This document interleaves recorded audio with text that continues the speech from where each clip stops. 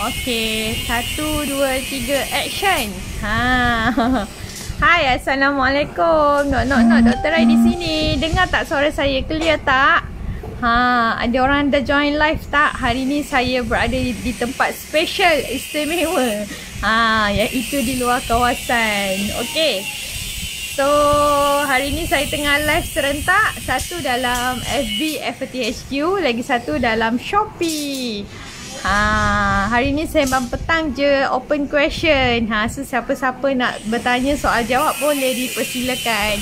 Clear tak suara saya? Ke dengar belakang? Dengar juga sikit-sikit Okay. So, hai sis cantik. Hai Par Rahmi Rohani Asma Rahmi. Wah, panjang namanya. Rahmi Rohani Asma Rahmi. Wow, best ya. Hai, apa khabar? Selamat petang. Dah makan lunch ke belum? Tadi dah lunch hour ke belum? Okay, actually kita live serentak sekarang. Satu dekat FB Efferty HQ, lagi satu dekat Shopee. Ada budak dah kacau. Okay, kakak ke sana. Daddy, aduh. Daddy ajak pergi naik motor. Okay.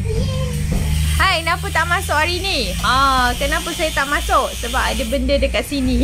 Dengar tak bunyi orang menukang kat belakang? Clear. Okay, thank you. Oh, baru balik kerja. Bagus, Puan Rahmi Rohani. Okay, so apa ni?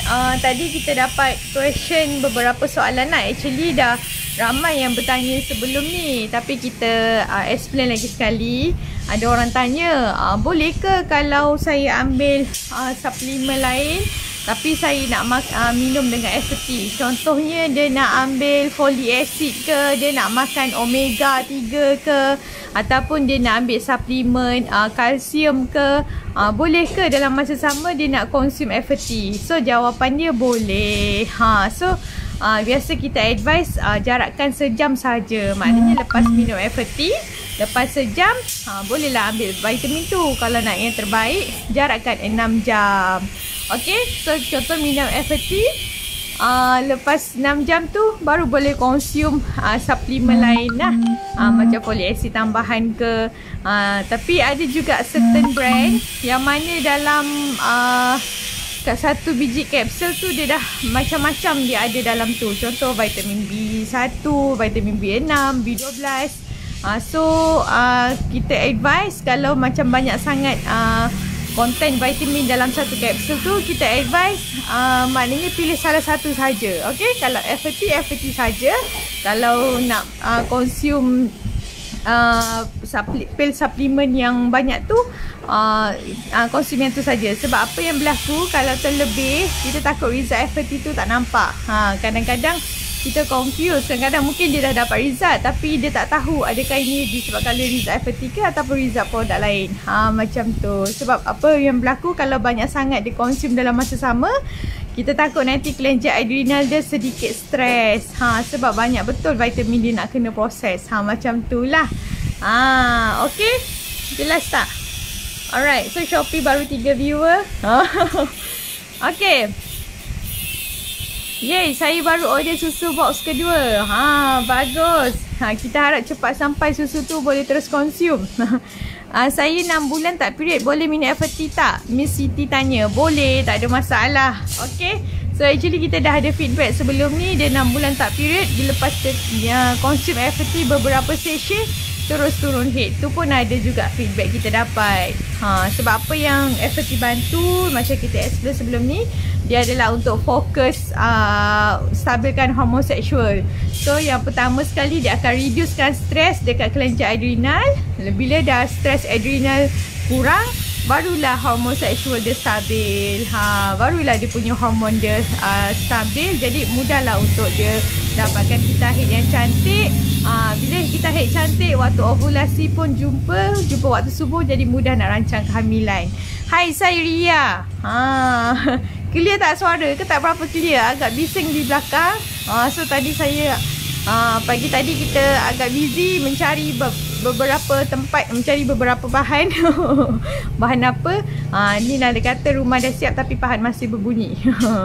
So salah satu misi saya tahun ni sebelum raya saya kena siapkan apa yang saya nak buat ni. Apa dia nanti kita tunjuk.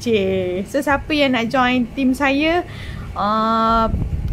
sekarang kita open untuk dropship juga, Efferty. Tak kisahlah sama ada dia pernah mengamalkan Efferty ke, dia tengah ikhtiar ke, ataupun dia suka join team saya lah. Maknanya nak jana pendapatan dari rumah, boleh hubungi 013-8177-182. Okay, so kita akan guide marketing tools kita berikan, dan produk insya-Allah berkesan dan ramai yang akan repeat. So siapa-siapa yang betul-betul berminat lah. So kita nak cari team yang betul-betul dia nak ubah hidup dia ke arah yang lebih baik lah. Saya nak cari tim yang ada big why, bukan yang betul-betul selesa saja. Okay. Okay, Misha, Waalaikumsalam. Semalam badan panas, lepas tu bangun pagi tengok keputihan keluar berketoi. Hari ke-10 minum Efferty. Hari ke-10 minum Efferty. Okay. Lepas tu bangun pagi tengok keputihan keluar berketul. Actually puan saya suspect puan bukan alami keputihan, tapi puan sebenarnya tengah alami fasa sebelum waktu subuh. So macam kita explain sebelum ni, kalau sebelum waktu subuh dia akan keluar macam putih pekat. Keputihan pekat dari Faraj. Itu simptom sebelum waktu subuh lah. So nanti kita pantau dalam esok atau lusa atau lagi 2 hari. Tengok kalau ada keluar macam lendir putih telur tu, lendir jenis, cepat-cepat kena bersama suami. Maknanya tengah subur waktu tu. So tips pertama untuk ikhtiar zuriat adalah kena bersama waktu subur isteri. Sebab apa? Telur ovum hanya survive 24 jam je. Kalau sperma husband dia boleh tahan 48 ke 72 jam dalam rahim isteri. Jelas tak? So kena tengok. Standby kalau ada ovulation chart tu, carta kesuburan tu lagi bagus, lagi tepat, sebab kita boleh tahu bila betul-betul kita tengah subur. Okay,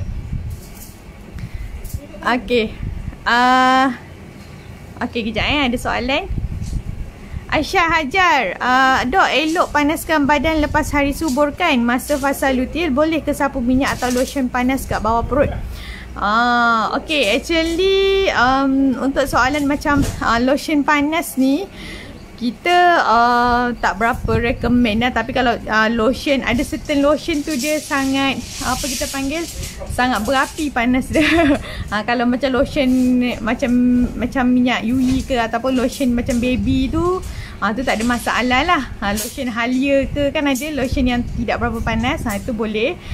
Lagi satu boleh pakai macam bengkung ke, gedel ke, tu boleh. Bengkung tak payah ketat sangat, maknanya kita nak prepare suam-suam dekat bawah tu je. Okay, dan mengurut masa fasa luteal kita tak advise. Okay, sebab masa fasa luteal dia kira fasa sensitif lah, sebab dia tengah standby penempelan apa kita panggil, penempelan zygote yang telah bersenyawa. Okay, Kevdi Nali Barbara, hai, saya minum susu perisa coklat before breakfast, terus perut rasa kenyang. Saya dah tak ambil breakfast, terus pergi kerja. Bagus. Bagus Pan Kevdi Nali. Ni boleh kurus ni macam ni. Tapi jangan kontrol makan jangan lupa makan, sebab ada orang dia sampai terlupa nak makan sebab dia dah kenyang dengan Efferty. Kita takut nanti dia dapat gastrik pula. Okay, alright. Dania Sofia, Assalamualaikum. Ada ke darah keluar on off itu bahaya? Dia keluar kadang beku, kadang cair, warna dia warna coklat, kadang merah muda. Okey. Kenapa okey jap ada ke darah keluar on off itu bahaya? Dia keluar kadang darah beku, kadang darah cair, warna dia warna coklat, kadang merah muda. Okey, actually Dania Sofia, puan punya kita haid sebelum ni macam mana? Kalau tengok pattern ni mungkin puan punya kita haid tidak seimbang lah, sebab kita tengok kadang-kadang dia keluar darah lama. Kalau darah lama tu bermakna warna coklat, warna coklat kan, warna coklat. Kalau darah cair merah muda tu bermakna darah baru lagi, bermakna kemungkinan besar hormon progesteron puan dia tak mencukupi, maknanya dia tak mampu nak counter hormon estrogen. Maknanya hormon estrogen sekarang tengah berlebihan. Jadi dia punya head akan on off. Tu yang dia tak boleh nak retain, tak boleh nak pegang darah, dia tak boleh nak pegang darah tu untuk menebalkan dinding rahim. Jadi apa yang berlaku, tak sempat dinding rahim menebal, dia meluluh jadi head. Jelas tak? Maknanya hormon estrogen dan progesteron sekarang tak balance. So kalau sebelum ni puan punya kita head normal, flashback balik apa yang baru-baru ni puan lakukan. Macam kalau kategori normal adalah kita head antara 28 ke 30 hari. Kalau kita head 34 hari ke 36 hari tu, itu kategori tak normal jugalah sebenarnya. Sebab itu menandakan dia punya kilang telur tidak menghasilkan telur ovum yang matang. Kadang-kadang dia telur tu ada tapi dia tak matang dengan cukup. Mungkin telur tu menetas tapi dia tak matang dengan cukup. So dalam kes puan saya suspek macam itulah, hormon tak balance. Dia untuk apa kita panggil, dia apa yang kita makan, apa yang lifestyle kita, kalau kita ada stres ke, kalau kita penat ke, itu yang mempengaruhi kita punya ikhtiar head ataupun hormon. Contoh macam bulan puasa, bulan Ramadan, siapa kat sini yang dia pernah alami head dia akan jadi panjang, koko-koko, macam berekor orang kata kan. Kalau sebelum ni head dia okey, tapi time bulan puasa dia macam tu. Sebabnya lifestyle dia berubah kan. So tapi actually untuk fasting ke, ada orang dia amalkan intermittent fasting, ada orang dia baru nak start intermittent fasting. So intermittent fasting pun salah satu kaedah yang bagus lah sebenarnya. Salah satu cara nak tingkatkan imunisasi badan. So intermittent fasting ke, ada orang dia praktis nak turunkan berat badan ke, tak ada masalah nak buat tu.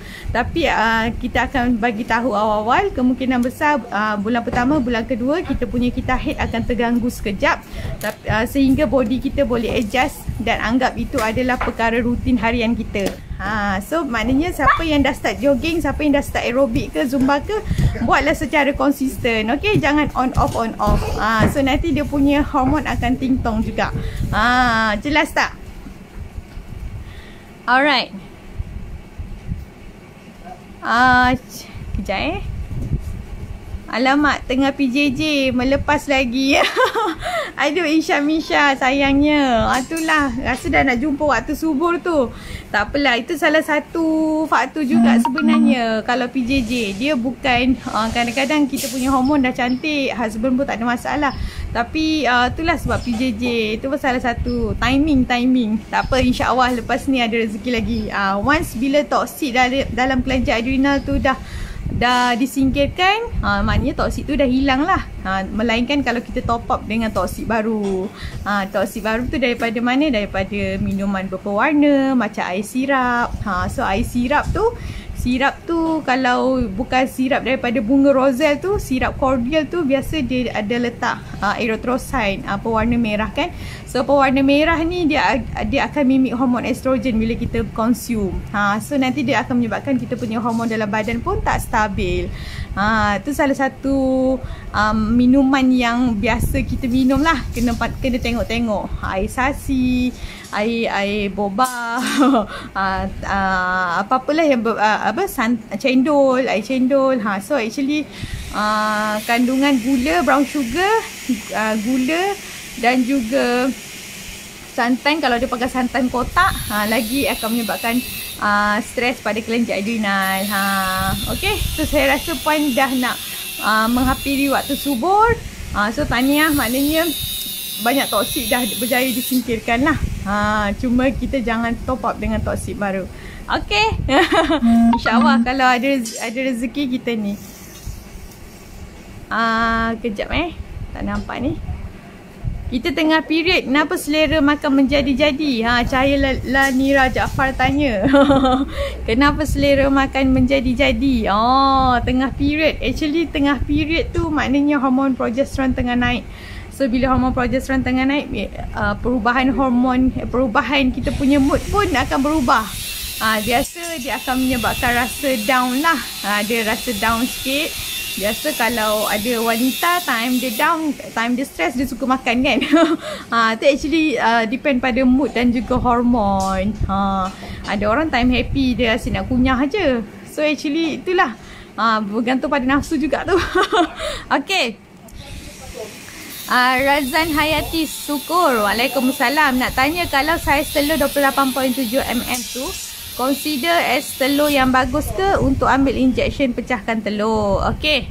Actually apa yang kita scan kalau ikut TBS itu adalah saiz folikel. Okey, saiz folikel. Saiz folikel bermakna folikel tu adalah rumah kepada telur ovum tu. So biasa kita assume kalau dah capai 18mm ke atas tu maknanya telur tu dah big lah tu. So boleh kalau nak ambil injection. Okay, so Puan Razan Hayati yang tu kena jumpa doktor sebab dia ubat terkawal juga. Zulkarnain Idris, saya nak tanya period 3 hari after ambil no kulut. Sekarang saya on Dufaston untuk 21 hari bulan. Bolehkah kita ambil Dufaston mengandung? And kenapa doktor nak jumpa 21 hari after habis makan Dufaston? Oh, boleh ke? Actually Dufaston, okay, so ramai yang confused. Dufaston adalah dia sejenis macam apa nama panjang, medroxyprogesterone. Dia adalah hormon sintetik progesteron. Bermakna dia nak bantu meningkatkan hormon progesteron dalam badan kita, dalam darah kita. So fungsi hormon progesteron adalah untuk menebalkan dinding rahim. Jadi andai kata persenyawaan dah berlaku, zygote telur yang dah bersenyawa tu dia dapat menempel kuat dalam dinding rahim. Itu fungsi Dufaston. So sebab tu Dufaston kadang-kadang doktor bagi kalau dia ada ancaman keguguran lah. Contohnya dia pernah pregnant sebelum ni dan dia pernah alami keguguran, ataupun mungkin kali ni dia baru pregnant dan dia ada bleeding. Okay, tapi syarat dia kena last scan dan dah nampak kantung janin, barulah boleh consume Dufaston tu. So lagi satu Dufaston pun biasa kita boleh gunakan untuk teraturkan head juga. Okay, untuk teraturkan head. So Dufaston adalah salah satu kaedah yang bagi saya bagus juga sebab dia membantu meningkatkan progesteron tu. Sebab progesteron tu yang kita nak sebenarnya. Okay, dia bantu dari segi kesuburan, dia bantu teraturkan head dan dia tak ganggu kesuburan. Macam tu layak dia. Dan dia tidak dia mengelakkan keguguran awal lah, ancaman keguguran awal. So biasa doktor nak tengok balik lepas 21 hari tu, mungkin dia nak tengok saiz endometrium wall lah, dia nak tengok dah cukup tebal ke tidak. Maknanya apa kita panggil respon ke tidak dengan ubat tu. Respon bagus tak dengan ubat Dufaston tu. Kalau lepas 21 hari macam tak ada progression ke apa ke, mungkin dok akan bagi lagi. Biasa kita bagi trial 3 bulan lah untuk Dufaston. 3 bulan berturut-turut. Okay, jelas tak? Saya baru-baru ni buat intermittent fasting. Lepas tu terus macam tu. Lepas tu head terus jadi kokong dengan merah cair. Itulah macam kita cerita tadi. Actually apa yang kita buat, lifestyle kita, itu yang menyebabkan kita head kita, mengganggu kita head kita. Tu secara semula jadilah. Dan yang Sofia. So bagi orang yang baru first time intermittent fasting, dia akan alami fasa head macam tu. Macam bulan puasa juga. Sebab kita punya lifestyle, perubahan pola pemakanan. So body kita tak adjust lagi. Kita punya kelenjar adrenal pun dia agak terkejut, sedikit stres. Tu yang jadi macam tu. Tapi kalau pun konsisten amalkan, body kita dah rasa selesa, so nanti head tu akan cantik sendiri. Jelas tak? So kalau nak consume Efferty time intermittent fasting pun boleh. Ada orang tanya, boleh ke nak consume Efferty time intermittent fasting? Bila nak minum Efferty tu? So actually ada orang practice intermittent fasting. Ada orang tak tahu apa tu intermittent fasting. Intermittent fasting adalah di mana dalam satu hari, dalam 24 jam tu, dia hanya dibenarkan untuk makan 8 jam. 8 jam kalau tak silap. 8 jam. Contoh dari 10 pagi sampai 6 petang berapa jam tu? 8 jam lah. Dalam 8 jam ni dia boleh nak makan apa-apa, tapi actually kita advise kontrol jugalah. Kadang-kadang dia makan benda yang tak sihat kan. So dalam 8 jam ni dia boleh makan apa-apa, nak makan nasi ke apa ke, Tapi dia start daripada 6 petang sampai 10 pagi besoknya, dia tidak boleh makan apa-apa, dia hanya minum air masak. Air masak ataupun green tea kosong tanpa gula. Itu sahaja yang dibenarkan untuk orang yang mengamalkan intermittent fasting lah. So apa yang berlaku bila dia amalkan pada mula-mula, dia punya pola pattern pemakanannya dah berbeza kan. Kalau sebelum ni dia makan pagi, tengah hari, petang, malam 4 kali sehari. So dia sekarang dia dah bertukar waktu jam je. So macam kita lah kalau travel dari Malaysia nak pergi overseas, kita punya tidur pun dah terganggu, jet lag kan. So macam tu badan kita juga. Kalau kita tiba-tiba tukar pattern makanan, makan minum, so kelenjar adrenal kita akan sedikit stres dan hormon seksual akan sedikit tak balance. Head akan jadi berekor, orang kata kejap pendek-pendek, head jadi pendek-pendek, kadang-kadang jadi panjang, kadang-kadang head tu heavy, macam tu. Itu yang berlaku bila kelenjar adrenal tak stable. So kita advise especially bagi mereka yang tengah consume Efferty, kalau tak dapat result tu, flashback balik apa yang kita dah buat, apa lifestyle kita yang berubah baru-baru ni. Adakah kita consume banyak benda, contoh Efferty, lepas tu kita ambil suplemen lain pula, kita ambil parti berlima ataupun kita ambil apa-apa. So benda tu dia akan sedikit sebanyak mengganggu kita punya hormon seksual jugalah, sebab dia akan menyebabkan kelenjar adrenal stres sebab terlalu banyak vitamin dia nak kena absorb. Jelas tak? So intermittent fasting actually bagus kalau dah praktis, boleh teruskan je, tak ada masalah.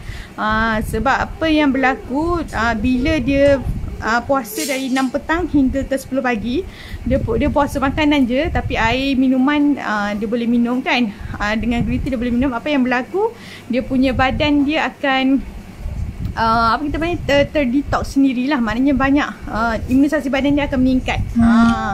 Dan lagi satu, kita kalau yang nak konsum Efferty, maknanya kan Efferty minum sebelum breakfast, jadi boleh minum sebelum nak buka puasa tu. Contoh kalau dia praktis sampai 10 pagi, 10 pagi sebelum nak start makan tu, bolehlah minum Efferty dulu, satu cawan, satu sachet. Begitu. Okay, jelas tak? Psoriasis nak kena makan apa?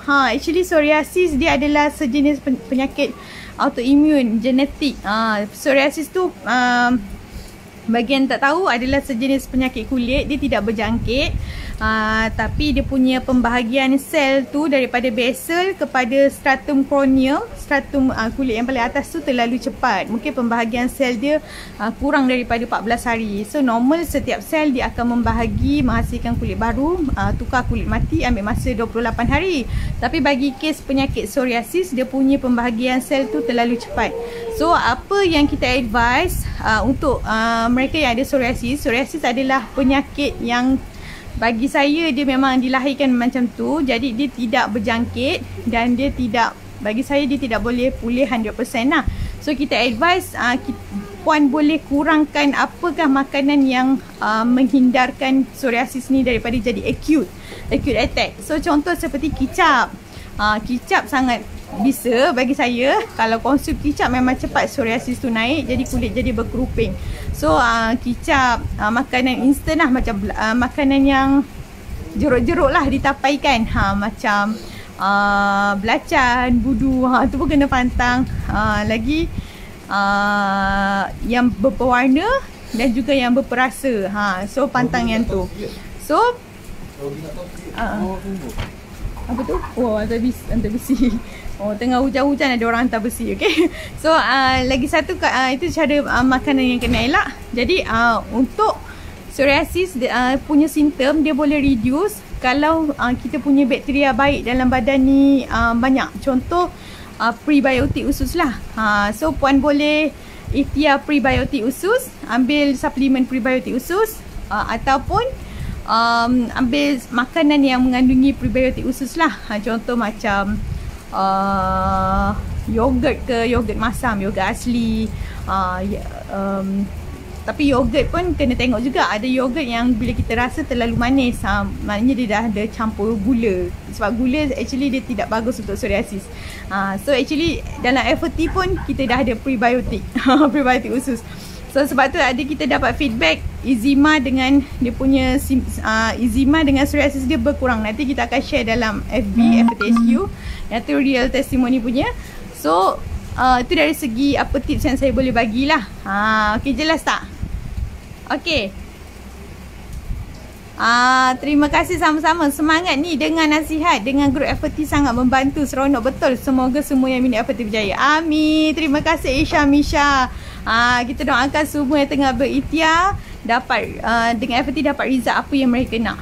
Tak kisahlah sama ada dia anak dara ke, belum kahwin ke, sama ada dia target untuk dapatkan head yang cantik ke, nak kurang segugut ke, ataupun kalau dia yelah, selagi maknanya selagi belum putus head, selagi tu bagi saya selagi tu dia ada harapan. Okey, selagi dia ada rahim. Macam tu. Ada gangguan kat belakang tadi sebenarnya. Banyak barang sampai. Actually kita hari ni saya ada projek sikit. Projek di luar. Okey. Alright, jelas tak Zulkarnain Idris? Tadi saya bercakap dengan Isha Misha. Actually kita tengah live serentak. Kan nanti orang dalam FB tengok, lah dok ni cakap dengan siapa? Kejap ke sana ke sini. So actually ada dua. Sekarang kita tengah live serentak. Satu dalam Efferty HQ FB, lagi satu dalam Shopee. Saya suka benda yang saya suka bila dengan notifikasi Shopee. Gitu. Okay, so jelas. Saya baru-baru ni buat okey dah baca. Kasih Enterprise, saya nak tanya, kalau macam bermasalah datang head, tak betul 1 tahun tak datang, 3 tahun tak datang dan 5 tahun tak datang. Okey, masalah kenaikan berat badan dan sukar hamil, apa masalah tu? Kasih Enterprise.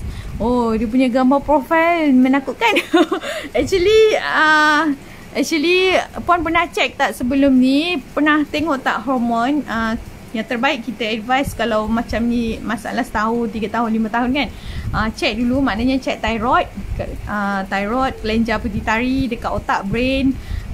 Lepas tu buat full blood test lah. Maknanya check hormonal test, androgen kena check. Androgen tu wajib sebab kita nak tahu adakah puan alami PCOS. Tapi kalau tengok simptom ni lebih kepada PCOS lah.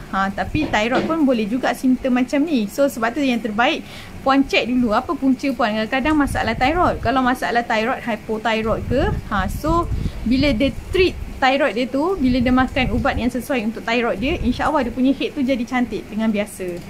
Okey. Sebab puan punya head ni sangat lama tak datang, sampai 5 tahun. So better check thyroid. Kelenjar pituitari dekat brain, dia adalah ibu kepada segala hormon lah. Maknanya level atas dah ni, dah level atas. Kalau level atas memang nak kena rawatan rapi lah. So kalau level bawah, kelenjar adrenal tu, insya-Allah Efferty tu boleh membantu juga sebab kita ada konten inositol dalam tu. Inositol tu apa? Dia adalah sejenis pseudo vitamin B8. Pseudo vitamin B8 tu maknanya vitamin yang mimik kepada vitamin B8. Dia punya function macam vitamin B8 tapi dia adalah mimik vitamin B8. So setiap orang dalam badan kita memang ada pseudo vitamin B8 yang dihasilkan oleh neurotransmitter brain dekat otak, dihasilkan oleh buah pinggang, dihasilkan oleh kelenjar adrenal. Tapi semakin kita meningkat usia, pseudo vitamin B8 ni dah berkurang.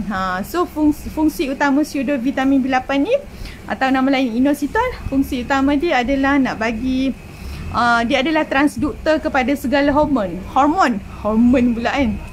Transduktor kepada segala hormon. Transduktor tu maknanya dia meningkatkan kapasiti fungsi hormon-hormon dalam badan. Contoh dalam badan kita ada hormon thyroid, ada hormon estrogen, progesteron untuk perempuan. Kalau lelaki hormon androgen, ada hormon insulin. Insulin tu adalah sejenis hormon. Sebab tu kita ada orang yang tanya, kalau orang kencing manis boleh ke, ada orang obes boleh ke konsum Efferty? So jawapannya boleh sebab dia ada inositol tu, iaitu pseudo vitamin B8 yang mana berfungsi untuk dia bantu tingkatkan kapasiti fungsi hormon insulin. So hormon insulin fungsi dia nak angkut glukosa yang kita makan harian. Contoh makan nasi ke, minum air manis ke, dalam sayur-sayuran, dalam buah-buahan. So dia angkut gula-gula sugar daripada apa yang kita makan tu, dia angkut ke sel-sel organ badan dan juga kulit lah, sel-sel kulit, sel otot untuk dipecahkan kepada energi, tenaga, ATP. Untuk ditukar kepada ATP. kita punya badan ni terdiri dalam banyak sistem kan. Sistem saraf, sistem otot, sistem pembiakan, sistem penghadaman, sistem pernafasan. So setiap sistem tu pula terdiri daripada beberapa organ. Contoh sistem pernafasan ada paru-paru. So macam mana paru-paru kita boleh bekerja? Dengan daripada gula yang kita makan. Tapi gula tu kalau insulin tu tak tolong angkut, jadi gula tu hanya bergenang-genang dalam pembuluh darah. Tu yang jadi darah kita akan sedikit beresid sebab gula berlebihan. Gula tu sepatutnya digunakan untuk organ-organ kita.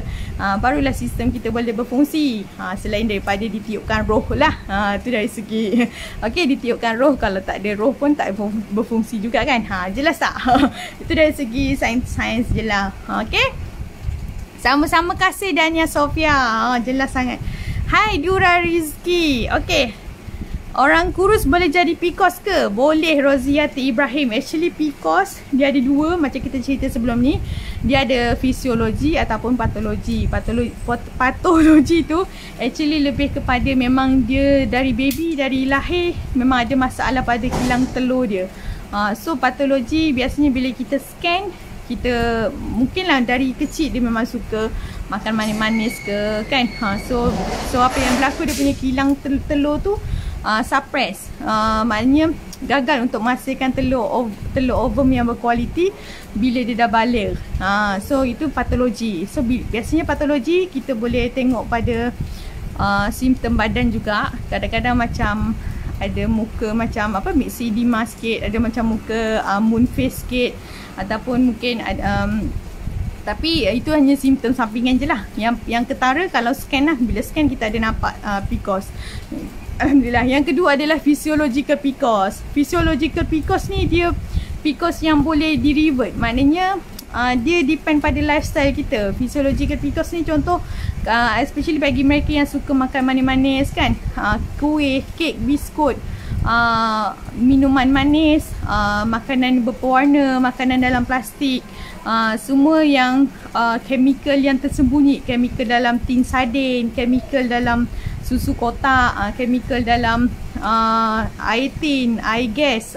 So benda tu yang akan menyebabkan kilang telur dia tidak berfungsi dengan betul. Jadi kilang telur dia, kilang ovari wanita ni, dia menghasilkan hormon androgen, hormon lelaki. Sepatutnya dia menghasilkan progesteron dan estrogen, tapi dia menghasilkan hormon lelaki. Tu yang salah satu simptom utama kita nampak. Dia akan ada misai sikit, kadang-kadang ada janggut. Lagi satu, mungkin makan sikit berat badan cepat naik, cepat letih. Lagi satu, cepat marah. Mungkin kita haid dia jadi panjang 40 hari, 36 hari, ataupun haid dia jadi pendek. Hari pertama, kedua, ketiga banyak, hari keempat, hari kelima dah kering. Contoh macam tu. Dan waktu ovulasi dia mungkin agak lewat, hari ke-20 ke atas, ataupun mungkin tak jumpa langsung waktu subur. Itu adalah salah satu simptom fisiological PCOS. Fisiological PCOS hanya maknanya keadaan semasa. Maknanya kalau dia berubah lifestyle dia, contoh dia langsung tak sentuh langsung gula ke, tapi dia makan macam biasa, maknanya makan eat clean lah, benda yang sihat. Kalau dia makan nasi, dia makan sayur yang maknanya dia tak ada letak secukup rasa ke, dia tak ada letak ajinomoto ke, dia masak dengan sangat bagus lah. Ikan bakar ke, ikan singgang ke, selayang singgang ke, nak cecah budu sikit tak ada masalah. Sedap tu. Tengah hujan-hujan panas ni, dia tiba sebab budu pula kan. Itu insyaAllah dalam sebulan result head dia akan dapat dengan cantik. Dan kalau nak top up dengan suplemen, yang macam kita advice tadi lah, boleh cari vitamin B8 ke, folic acid ke, ataupun kalau nak konsum Efferty pun boleh, tak ada masalah. So itu yang fokus Efferty actually. Dia nak reducekan stres dalam kelenjar adrenal.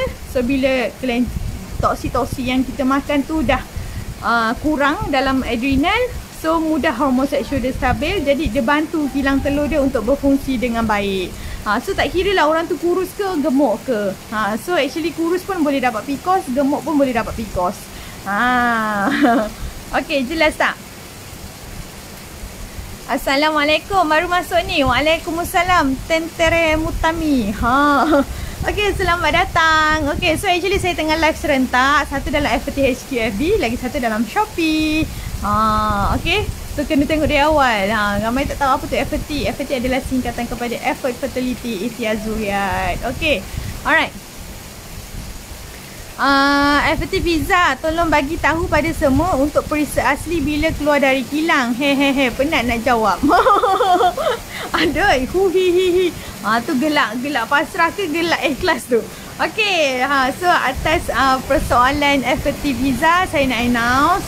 Actually kilang kita tutup hari ni, hari Ahad, sebab kilang kita bukan di pantai timur, kilang kita di pantai barat. Okay, so dia punya waktu office hour adalah hari Isnin sampai hari Jumaat. So esok baru kita boleh bagi kata putus. Kita dah push factory untuk tolong produce at least dapat sikit pun dulu, tak apalah sebab dah ramai masuk pre-order kan. So saya faham macam apa, agak itulah kritikal lah ni. So kita assume hari esok saya dapat jawapan. So esok baru saya announce dalam live. Okay, so kalau dia dapat produce sikit esok tu memang syukur, Alhamdulillah lah. Kalau tak dapat memang saya pun berapi jugalah. Okay, so actually itulah isu banyak macam kita dengarkan dekat actually dia berkait dengan Wuhan pun, siapa yang tak tahu Wuhan apa tu, Wuhan epidemic disease sekarang ni yang tengah banyak kilang yang tutup kat sana. Dan apa, kita punya komponen Efferty tu dia banyak bergantung daripada New Zealand ada, Holland ada, dan ada yang actually bukan dari Wuhan. Maknanya pasaran saham China tu dah tutup. Faham tak? Maknanya dekat seluruh dunia ni banyak pasaran China dah ditutup. So dia akan melibatkan banyak ekonomi. Contoh macam kilang Kia, kilang apa lagi, kilang yang baru ni tutup yang dekat lupalah siapa boleh ingat, yang dekat selatan Korea tu. So dia sampai terpaksa tutup kilang dekat selatan Korea tu sebab dia berkait dengan isu Wuhan juga. So bila Wuhan ni dia punya ekonomi tu dia akan melibatkan ekonomi luar juga. Ekonomi luar tu macam pasaran antarabangsa, banyak delay produk tu, banyak yang kita tak dapat. Macam tu lah maknanya. Tapi susu Efferty actually tidak terjejas sangat lah sebab kita punya produk bukan daripada sana. Sebab kita punya produk adalah daripada New Zealand dengan Holland. So kita punya cuma dari segi apa nak kata, itulah flavor madu tu masih start lagi. Saya tak tahu apa reply kilang tu. Saya WhatsApp tapi dia belum reply lagi. So besok tunggu dia waktu office hour, saya akan WhatsApp lagi sekali ataupun saya call. Saya nak dapatkan feedback lah, kata putus. Okay, so actually yang lain semua dah lengkap, dah complete. Cuma madu asli tu tidak dicampurkan lagi. Itu kan saya dah tunjuk production punya Efferty kan, macam mana ada cara yang pusing-pusing mixing tu. So dia belum masuk dalam mesin mixing tu lagi untuk flavor madu. Itu je yang start dekat plain punya original punya flavor. Yang dark chocolate punya dah settle. Actually kita dah order banyak dah, ada lagi 3,000 box tak sampai lagi. So mungkin dia buat production saya pun tak tahu macam mana. So itulah yang menyebabkan agak delay sikit kita punya production. So harap maaf semua. Okay, so boleh tunggu sikit je lagi. Besok kita akan bagi kata putus. Okay, sebab memang macam ni demand dah terlalu tinggi. Ini isu dia lah. So actually saya punya Sifu mentor dah advice dah kena standby. So memang kita dah restock awal tadi, tapi memang terputus stok lagi. Macam tu lah. Sebab bila dah benda baik kan cepat tersebar, jadi ramai pula yang dah berjaya hamil, ramai pula dapat feedback positif. So lagilah demand lagi tinggi. So itu memang agak ini fasa mencabar jugalah bagi kita. Dari segi production pula delay. Okay, jelas. Saya tak tahu apa yang melibatkan Wuhan tu. Saya rasa mungkin dia punya dia punya raw material untuk sachet ke apa, saya tak pasti. Okay, kalau ikut TBS tu saiz folikel boleh kan? Apa tu? Selamat petang. Selamat petang Syamimi cantik. Okay, Assalamualaikum Zuraisa. Oh, nama anak saya Raisha. Kalau PCOS boleh sembuh tak? Dania Sofia tanya. Actually, jangan terkejut. Saya adalah salah seorang pengidap PCOS. Okay. PCOS actually boleh sembuh kalau dia physiological PCOS. Bermakna dia kontrol apa yang dia makan lah. Apa yang manis tu dia kurangkan. So bila kelenjar adrenal dia dah tak stres, hormon seksual dia dah stabil, kilang telur dia dah bekerja dengan baik, so boleh. Okay. So dia adalah sejenis kita panggil sejenis sindrom yang boleh treatable syndrome. Polycystic ovarian syndrome, dia adalah sejenis sindrom yang treatable, yang boleh dirawat. Okay. Aisyah Hajar, masa fasa luteal kalau tak berlaku persenyawaan, adakah suhu badan akan naik juga? Okay. Okay, good question. Okay. So apa yang berlaku masa fasa luteal?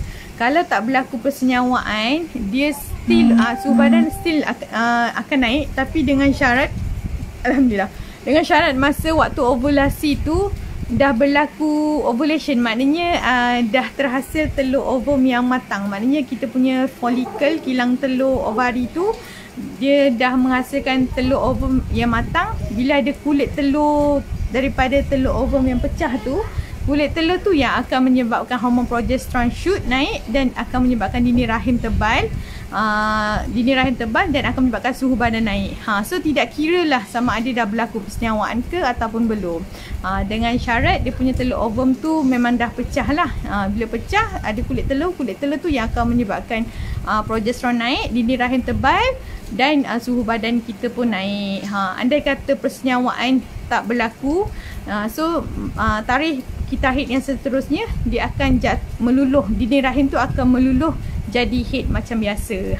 Sebab dinding rahim tu tebal, sebab nak bantu proses penempelan telur yang dah bersenyawa sebenarnya.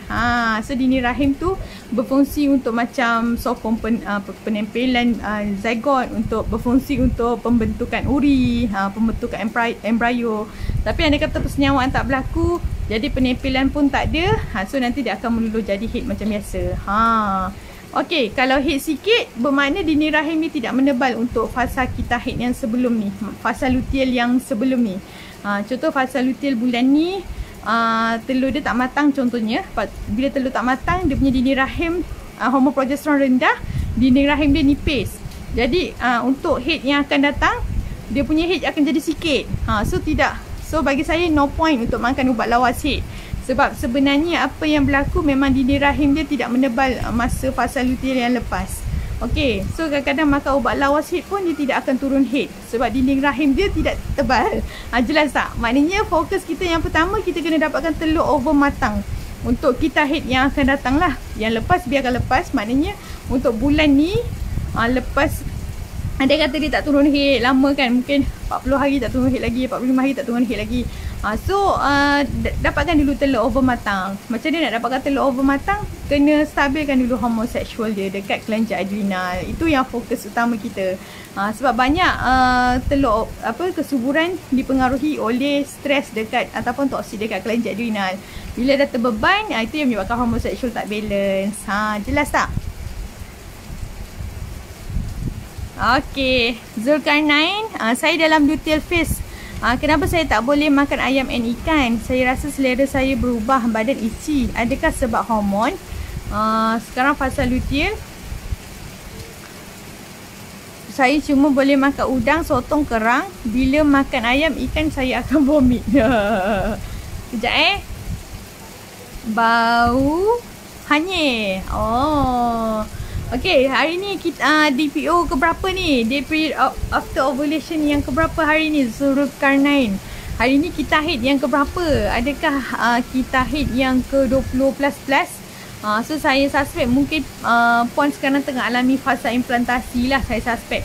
Okey, tadi Aisyah Hajar tanya kan, bila nak tahu penempelan dah berlaku, biasanya dalam graf ovulasi, carta ovulasi tu, carta kesuburan, apa yang berlaku, suhu badan kita tiba-tiba drop mendadak. Dia masa lepas waktu subuh biasa suhu badan naik. Tapi ada satu masa tu tiba-tiba dia turun mendadak. Mungkin hari ke-28 ke hari ke-29. Kalau turun mendadak tu bermakna proses penempelan tengah berlaku, fasa implantasi tengah berlaku. So kena berjaga-jaga. Biasa kita advise dengan husband, jangan bersama suami waktu tu. So kita biarkan dia menempel dengan cantik. So apa yang berlaku, mungkin saya suspek Puan Zulkarnain ni sekarang tengah alami fasa luteal, tapi mungkin tengah alami penempelan. Sebab tu Puan punya behavior berubah sebab hormon progesteron punya kerja. Okay, so kalau lewat head akan datang, saya advise sila check UPT, okay? Kalau dapat good feedback, jangan lupa announce kat kita. Sebab hari ni pun alhamdulillah kita dah dapat lagi feedback bila kita follow up. Tanya progress, rupanya dia dah berjaya hamil dalam senyap-senyap je, dia tak bagi tahu je. Okay, tak apa, kita tak marah, kita cakap je. Okay, Puan Dania Sofia, Efferty tu kena ambil waktu yang sama ke kalau buat intermittent fasting?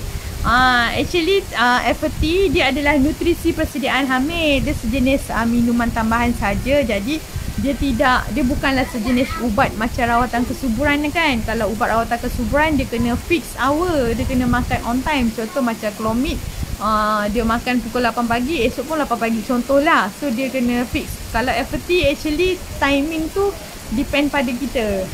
So kalau kita nak makan, kalau kita breakfast hari ni 10 pagi, so minumlah sebelum 10 pagi tu. Kalau kita breakfast 12.30 hari, minumlah 12.30 hari tu. So depend bila kita breakfast, start breakfast. Okay, Sweet Sunshine,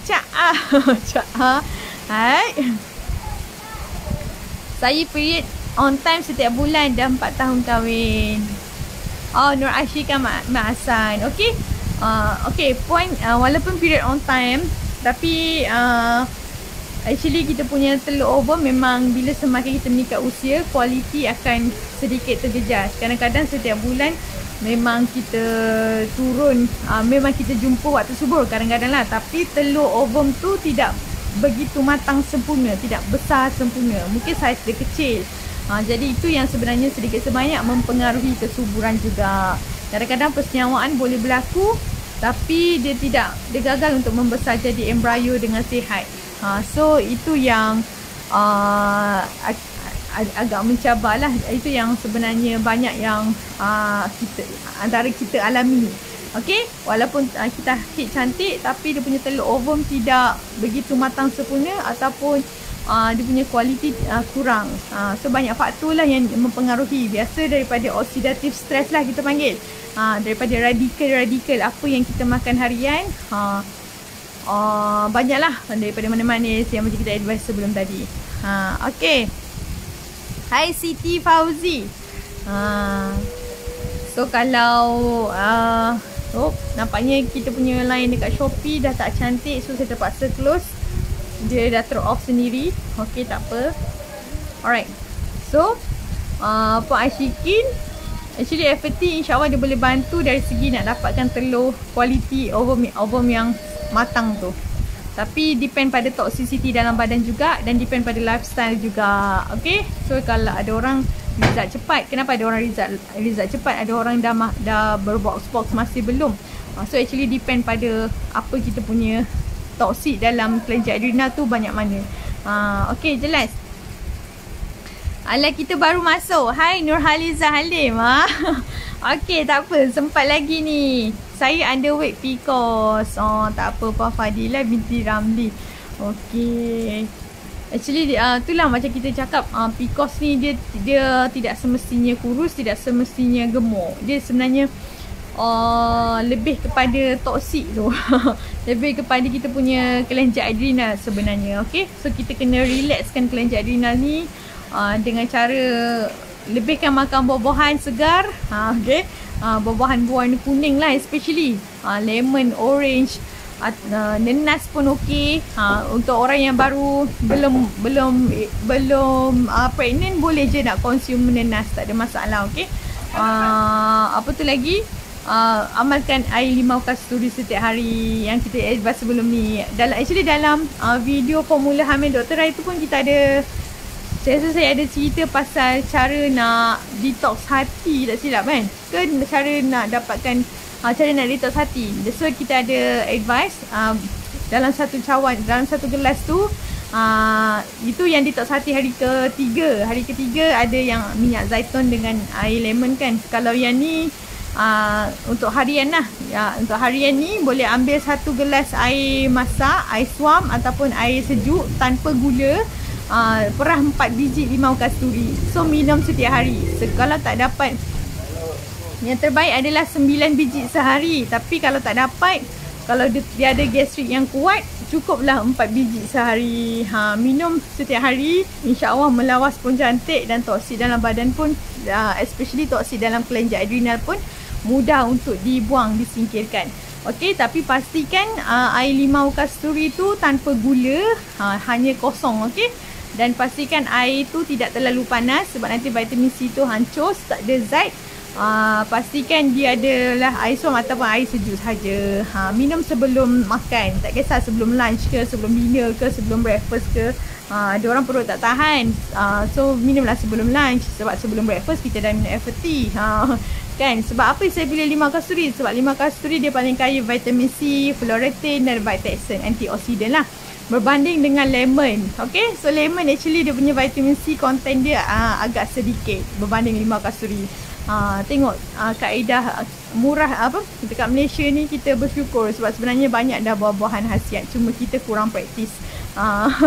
Okay, so masa dulu, masa saya baru kahwin, memang muka saya banyak gila jerawat. Okay, saya kalau ada gambar tu mungkin saya insya-Allah saya share dalam FB Efferty HQ lah. Sebab saya adalah salah seorang pengidap PCOS juga. Sebab dulu setiap hari saya makan McD.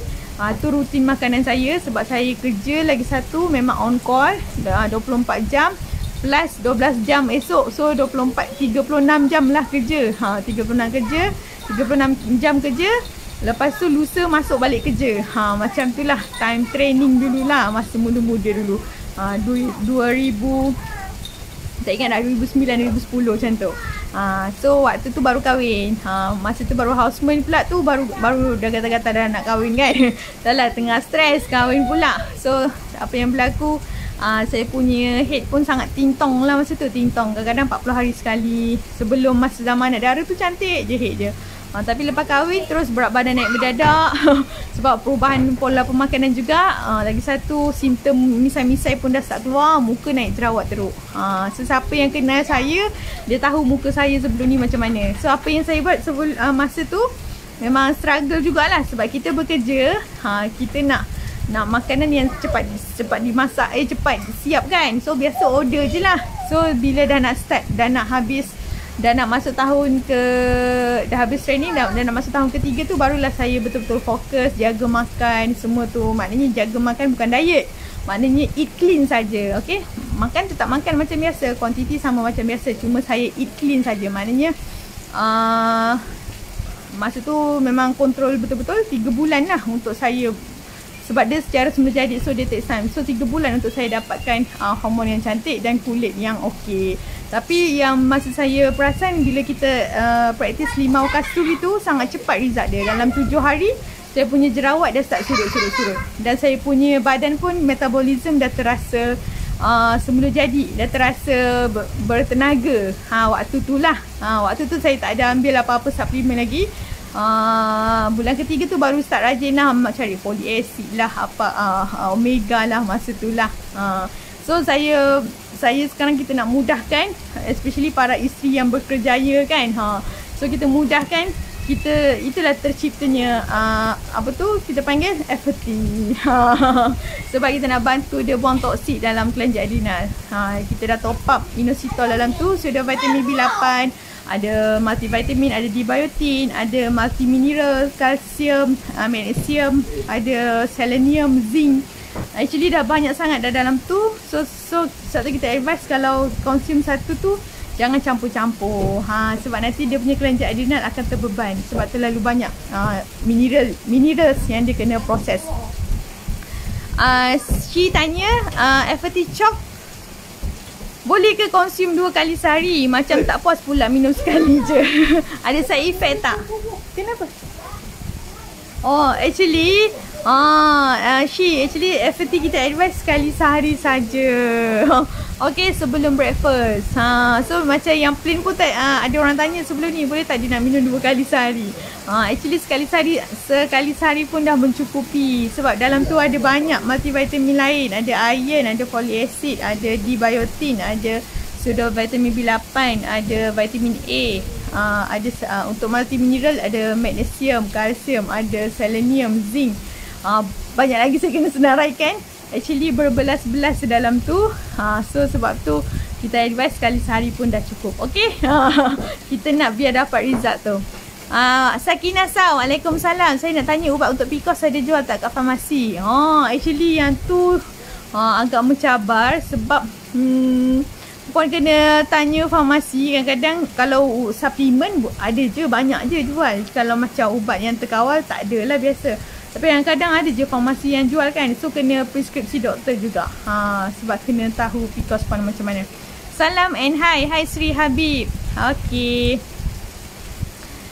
Macam mana nak tahu kelenjar adrenal tu stress? Siti Nur Azalina. So good question.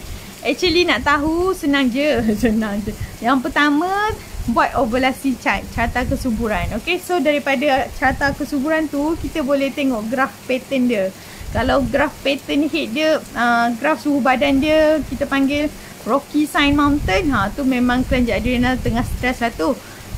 Lagi satu, ataupun mungkin dia punya graf dia atas je naik ataupun bawah je naik, itu pun kita panggil adrenal stress. Dan yang kedua, kita tengok pada pattern kita head pula. Kita head dia macam mana? Adakah irregular, tak teratur, ataupun mungkin mungkin cantik mula-mula 28, 30, tapi kadang-kadang ada 34, kadang-kadang ada 32. So itu pun kita panggil adrenal stress juga. So tengok pada pattern head dan tengok pada ovulasi waktu subur. Dia jumpa ke tidak waktu subur?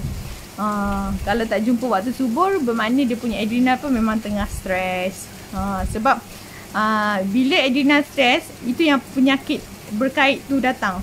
Contoh, sebab dekat adrenal tu dia lokasi dia ada medula dengan kortisol. Dekat kortisol tu dia ada hormon stres dan dia ada DHEA, precursor kepada hormon seksual lah. So apa yang berlaku bila stres terlalu banyak akan menyebabkan pregnenolone steal, iaitu kecurian hormon stres berlaku. Maknanya sepatutnya DHEA ni menghasilkan hormon seksual, tapi bila dalam badan dia terlalu banyak stres, adrenal dia terlalu stres, jadi DHEA tu dia akan menghasilkan hormon stres juga. Jadi hormon seksual dia tak balance. Kadang-kadang estrogen dia akan jadi terlalu tinggi, kadang-kadang estrogen dia terlalu rendah. Jadi bila apa yang berlaku bila estrogen terlalu tinggi, dia akan dapat penyakit yang berkait pula, macam heavy bleeding, period yang berpanjangan, ataupun dia akan menyebabkan head yang retrograde flow. Dia akan menyebabkan endometriosis, fibroid, adenomyosis, PCOS. So dia berkait. So main cause dia adalah daripada kelenjar adrenal tu. So kita tengok simptom je, kita dah tahu. Macam gitulah. Okay, so nak ambil blood test lagi tepat lah. Fadilah tanya, normal ke minum susu ni jadi pembuangan kerap? Okay, actually kalau untuk starting, puan tengok juga puan ada amalkan something lain tak, benda lain selain daripada Efferty. Lepas tu kalau pembuangan kurang daripada 4 kali adalah normal. Kalau lebih daripada 4 kali bermakna puan alami infection, iaitu jangkitan pada apa kita panggil gastrointestinal inilah, keradangan pada usus. Okey, infection jangkitan kuman. So kenapa dia membuang? Sebabnya kita ada inulin dalam tu dan kita ada phos dalam tu, iaitu prebiotik usus. Okey. Syafiq Siti, saya minum susu Efferty coklat, alhamdulillah dah jumpa waktu subur. Alhamdulillah, tahniah puan. So dah jumpa waktu subur, kena segera-segerakan. Macam tu target kita. Maknanya puan punya lifestyle sekarang dah okey lah. Okey. Selamat petang Efferty Rin. Okey. Yes. Aisyah Hajar, dok bila dah hamil boleh ke ambil Efferty selang sehari? Boleh, tak ada masalah. Okey. Okey, ada orang tanya boleh ke minum Efferty sampai dia bersalin? Pun boleh, tak ada masalah. Sebab Efferty ni adalah kita panggil apa, macam nutrisi tambahan lah. So dia tidak Sebab dalam tu dia dah ada banyak, ada folic acid semua tu. Dia dah melengkapi sebenarnya. Tapi pada usia kandungan 16 minggu ke atas, kandungan kalsium dalam Efferty tu tak mencukupi untuk supply ke baby lah.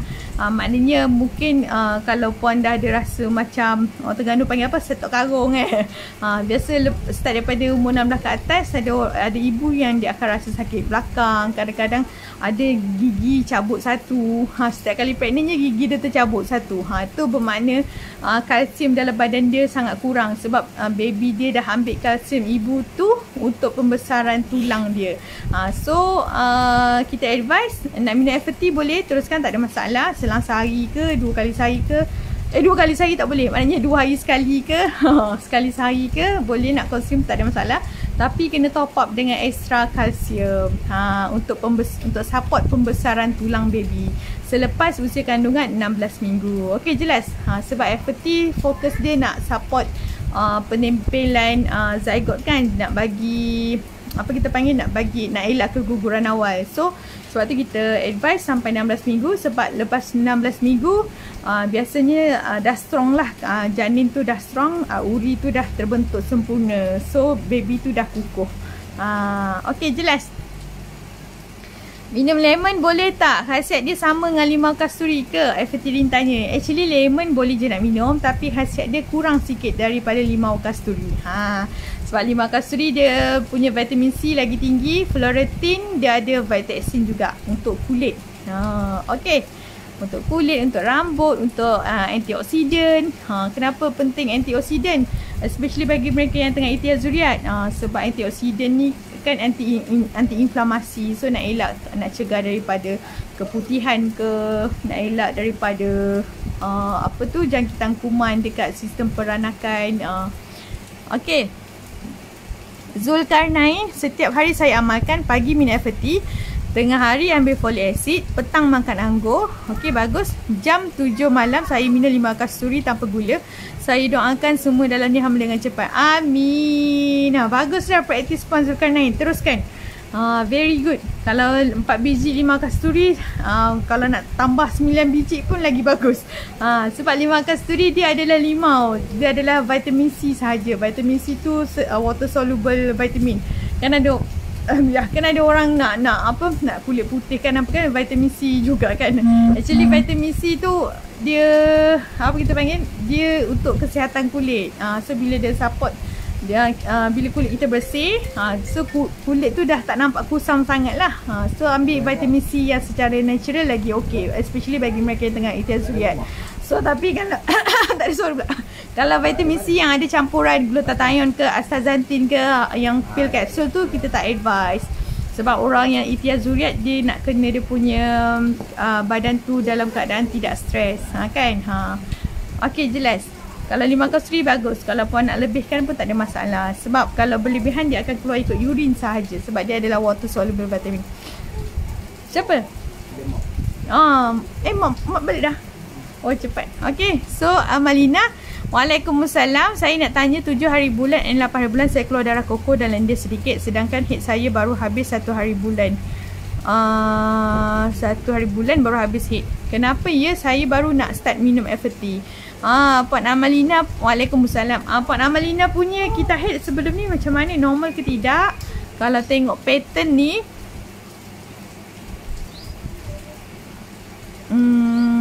okey, maknanya 1 hari bulan dah habis head dah kan. Tapi tiba-tiba turun darah koko pula 7 dengan 8 hari bulan.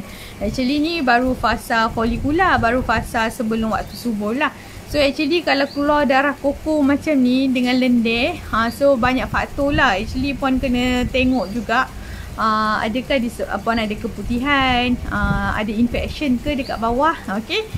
So adakah baru lepas bersama suami, kadang-kadang bila dia ada keputihan, dia punya pangkal rahim tu akan sensitif, jadi lembut. Kadang-kadang jalan banyak sikit dah bergeser, dia akan keluar darah koko. Itu kalau keputihan lah. Kadang-kadang bila bersama suami pun ada luka trauma pun boleh menyebabkan keluar darah koko macam ni. Lepas tu yang ketiga, yang terbaik, selagi kita ada pasangan hidup, maknanya kita sexually aktif kan, kita sarankan yang terbaik buat pap smear sekurang-kurangnya setahun sekali. So yang terbaik buat pap smear. Bila buat pap smear, daripada pap smear tu bagi siapa yang tak pernah buat pap smear tu, kita sarankan untuk especially orang yang dah berkahwin, yang ada pasangan hidup. So dia akan masuk satu alat macam molek itik, masuk dekat faraj tu, dan doktor akan tengok dekat sekeliling cervix tu, pangkal cervix tu ada polyps ke. Polyps tu macam daging terlebih dekat pangkal rahim ke. Benda tu pun kadang-kadang dia akan menyebabkan keluar darah kuku sikit. Jelas tak? Okey. Lepas tu lepas tu dia akan ambil sampel sikit, sampel kat pangkal rahim. So bila dia hantar makmal, lepas seminggu result akan dapat. So nanti dia akan tengoklah adakah tanda-tanda kanser ke, ataupun adakah ada infection bakteria biasa ataupun fungus biasa, ataupun tak ada apa-apa. So kalau tak ada apa-apa, alhamdulillah, maknanya mungkin ini adalah hormon saja, hormon yang tidak stabil. Tapi yang terbaik kita advise, especially bagi mereka yang alami pendarahan yang tidak normal antara head, kenalah buat pap smear. Jelas tak? Okey. So itu adalah saringan yang terbaik lah. Sebab kita tak tahu nak bagi diagnosis on the spot. Kita kena buat investigation, kita kena buat siasatan. Okey. Tapi kalau pendarahan tu berlaku masa fasa luteal, darah kuku masa fasa luteal, maknanya fasa lepas waktu subuh, kemungkinan besar itu adalah fasa implantasi. So itu majoriti yang kita boleh bagi tahulah. Tapi kalau pendarahan macam ni lepas turun head, maknanya baru lagi, belum waktu subuh lagi dah turun, so kita advise terbaik buat saringan awal. Okey, jelas? Okey. Kejap. Alamat saya dah ni.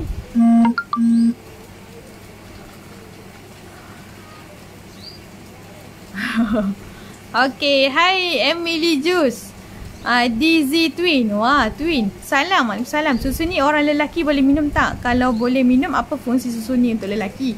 Actually boleh je, tak ada masalah untuk lelaki. Sebab lelaki pun ada kelenjar adrenal. Sebab fokus Efferty ni adalah untuk reducekan stres, untuk balancekan kita punya kelenjar adrenal tu, kortisol dekat adrenal tu, untuk menghasilkan hormon seksual yang stabil. Kalau lelaki, DHEA dia akan menghasilkan androgen lah. So dia akan bantu dia punya hormon androgen tu, bantu dia punya kilang testis tu untuk menghasilkan sperma yang berkualiti. Especially bagi perokok, memang kita advise. Okay, so itulah jawapannya. Sebab lelaki pun ada kelenjar adrenal. So kelenjar adrenal tu terletak kat mana? Macam kita bagi tahu sebelum ni, kita punya buah pinggang saiz sebesar ni, ambil penumbuk ni, ni saiz buah pinggang kanan saya. Ibu jari ni, inilah saiz kelenjar adrenal saya. So kat kelenjar adrenal ni terletak ibu kepada sexual hormone. Okay, so biasa dia terletak hormon stres dengan hormon seksual, ibu kepada hormon seksual tu lah. So apa berlaku kalau hormon stres dia terlalu berlebihan, dia punya DHEA tu dia akan suppress hormon seksual tu jadi low, production low. Jadi dia akan menyebabkan DHEA tu menghasilkan hormon stres juga. Sebab dia nak counter dia punya penerimaan stres tu banyak. Penerimaan stres tu dari segi makanan lah, especially makanan yang bertoksik, manis-manis, ataupun ada isap rokok ke, contohlah kan. So itu yang akan menyebabkan stres pada kelenjar adrenal yang berlebihan. Jadi dia punya kualiti sperma dekat bawah akan jadi low. Mungkin pergerakan, kalau sperma kita tidak boleh tengok dengan mata kasar. Ada orang tanya, macam mana saya nak tahu sperma husband saya cair ke pekat? Dia kata tak elok sebab cair. Actually kita tidak boleh tengok dengan mata kasar. Kita kena ambil sampel tu dan hantar makmal. Okay, sampel tu pula cara collection dia punya pantang tidak boleh bersama isteri. Maknanya dia tidak boleh ada hubungan kelamin bersama isteri dalam masa 5 hari sebelum ambil sampel sperma tu. So sampel sperma tu pula kena collect dekat makmal tu on the spot. Maknanya dalam masa 30 minit sampel air mani tu dah kena sampai dekat juru makmal. So juru makmal akan tengok bawah mikroskop dan dia akan detect, dia akan kira berapa ekor sperma yang hidup dalam tempoh 30 minit tu, berapa ekor sperma yang hidup, dia punya kelajuan macam mana, pergerakan dia macam mana, adakah sperma tu sempurna, ada kepala, ada ekor. So actually itu juga mempengaruhi jugalah kesuburan. Selain daripada telur ovum wanita, sperma pun memang memainkan peranan juga. So sperma yang kita tahu normal dia ada kepala, ada ekor kan, macam berudu tu. Dan pergerakan dia pula kenalah ke atas. Tapi ada yang pergerakan sperma dia berenang-berenang melencong ke tempat lain. Kadang-kadang dia punya bilangan sperma banyak tapi pergerakan dia pula tak lancar. So actually Efferty dia bantu dari segi kualiti dia tu. Kualiti sperma tu maknanya dia bantu dari segi kurangkan radikal ataupun toksik dalam dia punya badan. So dia punya sperma tu lebih berkualiti. Itulah jawapannya. Okey.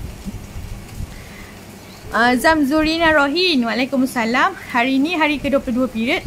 Masa hari ke-17 period ada jumpa waktu subur. Okey, bagus. Scan hari ke-17 telur dah pecah. Tapi kenapa cek OPK hari yang ke-22 terang lagi? Oh, lama tu. 17, 18, 19, 20, 21, 22. Oh, 6 hari puan subur. Hari ke-18, 19, 20 puan cek tak OPK? Terang tak? Ke ataupun 2 hari je, 17 dan 22 subur. Actually apa yang berlaku, puan tengah consume Efferty ke? So actually apa yang berlaku, memang puan dah jumpa waktu subur 2 kali lah bulan ni. Actually bagus, tak ada masalah. Sebab ada yang sampai 3 hari berturut pun ada dia jumpa OPK terang. Maknanya 3 hari dia waktu subur. Apa yang berlaku dalam kita haid puan bulan ni, kemungkinan besar kilang telur kanan dan kilang telur kiri dah bekerja. Maknanya dia berfungsi bulan ni ada betul-betul bagus lah. Sebab biasanya kalau kita dalam tak ada ambil apa-apa lah, contohnya biasanya dalam satu kita haid hanya sebelah kilang sahaja yang berfungsi. Contoh bulan ni kilang telur kanan saya yang berfungsi menetaskan telur, bulan depan kilang telur kiri saya pula yang berfungsi untuk menetaskan telur, contohnya lah. Tapi apa yang berlaku kalau andai kata tube fallopian saya belah kanan tak cantik dan andai kata saya punya kilang telur hanya yang belah kanan saja yang bekerja selama ni, itu yang menyebabkan chance untuk kehamilan tu agak rendah. Sebab telur dah okey tapi tube dia pula tersumbat sebelah. So itu yang kita boleh tolong ialah untuk menghasilkan telur yang berkualiti, tak kira sama ada kilang telur kanan atau kiri ataupun mungkin serentak. Kita nak boost, kita nak tolong kilang telur tu dua-dua tu bekerja keras lah. So biar dalam satu kita haid tu, sebab kita kejar masa kan, dalam satu kita haid tu biar dua-duanya berfungsi. So sebab itulah ada yang kita dapat seorang yang berjaya hamil twin, nama dia Puan Hasmiza. Ada tak tengok online? Tak ada. So dia dapat berjaya twin kembar tak seiras. Sebab apa yang berlaku, dua-dua telur dia, mungkin telur kanan satu, telur kiri satu matang, dan dua-dua pula dah berjaya disenyawakan oleh dua sperma yang berbeza. Jadilah kembar tak seiras. Itulah jawapan dia. So actually bagi saya kalau dia waktu subur lebih 3 hari pun bagus sebenarnya. So actually ikutlah. Tak ada masalah. Okay. Okay. Salam. Waalaikumsalam. Kasih Najiha. Okay. Siti Maisara Zulkifli. Waalaikumsalam. Masa period normal ke kalau keluar darah dan ada cebisan daging keluar? Sebab masa cuci pad perasan macam ada cebisan daging, sebab bila cuci tak hancur. Tengah live. Tengah buat TV. Ada. Tengah live. Okay. Puan Siti Maisara. Actually kalau tengok cebisan daging tu, puan punya haid kali ni banyak ke? Kalau cebisan daging macam kulit ayam tu ada putih-putih kan, tu bermakna kemungkinan besar puan telah alami keguguran lah sebenarnya. Maknanya penempelan dah berlaku bulan lepas, dah berjaya menempel, tapi mungkin puan tak perasan dan dia dah tergugur jadi haid. Kemungkinan besar lah. So kalau macam just ketol darah tu normal, tapi kalau macam cebisan daging tu kira actually chemical pregnancy, kita panggil kandungan kimia. Mungkin sebab persenyawaan yang berlaku tu adalah antara telur yang tidak sempurna. Mungkin telur sperma tak sempurna ataupun mungkin ovum wife yang tak sempurna, antara salah satulah. Ataupun mungkin sempurna tapi dia nak menempel tu dinding rahim pula tak cukup tebal. Jadi dia nak menempel tu tak dapat. Jadi dia tergugur awal. So antara dua ni lah.